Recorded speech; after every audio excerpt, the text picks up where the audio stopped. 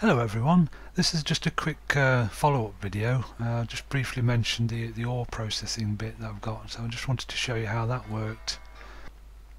So what happens is everything comes into this chest as shown in the last video, and the ores get sorted by this one. So you can see copper goes to orange, iron, tin, silver and gold.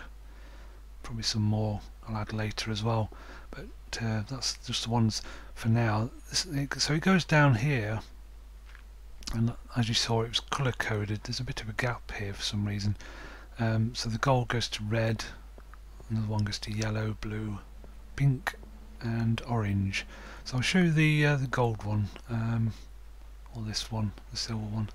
So it goes first of all into a macerator. If you don't know what those are, they just basically turn a single block of ore, like gold or whatever, into two piles of it, so you end up like getting twice as much, rather than just smelt it straight away, so you get twice as much gold. When that's cooked or macerated, in this case, it goes down the tubing into a furnace. This one's an electric furnace from Industrial Craft, so that gets furnaced or smelted. These are just receiving a pulse that I've got set up underground instead of setting a timer just here, which I find annoying because it clicks all the time.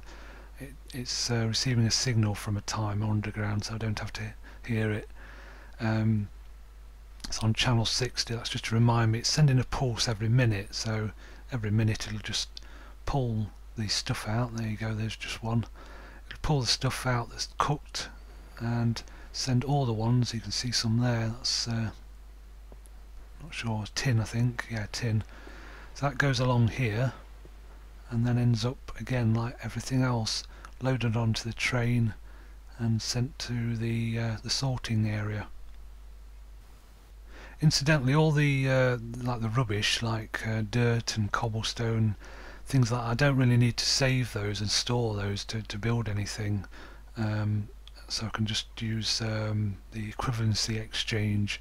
So what happens there, you can see some dirt and some cobblestone going to location that is green, which is this one over here. This is the condenser, so it's condensing everything down into red matter. There goes some dirt and some cobblestone. I'm not sure, I think red matter is the most highest EMC. I haven't found anything that's denser yet. I don't know, I have to play around. Still playing around with this, it's still a lot to learn. I've got one of everything in that chest there, so if I need some, say if I need a load of cobblestone, you can see one there, and just put one in there, make a whole ton of cobblestone in a few seconds. So that's handy. And over here, some more computercraft. This is the biggest screen you can make in computercraft. I think it's 8x6, I think. And you can change the font up to match as well. So it's just a little... Oh, here comes the train. Alarm goes off just in case you're standing on the track. So that's just gone to offload all the stuff that's come in. It'll be back in a few seconds. This is a computercraft computer. Got a little program on it. If we can see at the back, got this probe thing. Can't remember what it's called exactly.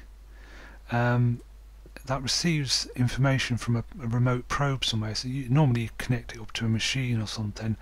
I've got this one just standing here because all it needs to do is detect what the weather is and what time it is. The time's done sort of without the probe anyway, so you don't need that, but the weather comes from that probe, and it just detects what the weather's doing, whether it's clear skies, thunder or rain, and then displays it on the screen and what time it is. Because I'm deep underground here, so I've got no idea what the time is or what the weather's like upstairs, so it just comes in handy, that is. I'll put that on Pastebin as well if you want to have a go, but remember you do need to set it up with the probe thingy at the back with the right key. It's a bit complicated, that you might need to read the wiki, and obviously need a probe somewhere to actually send the weather data back. So you might need to fiddle around with the code a bit. It's just set up for my particular setup. Oh, lots of nickelite coming in.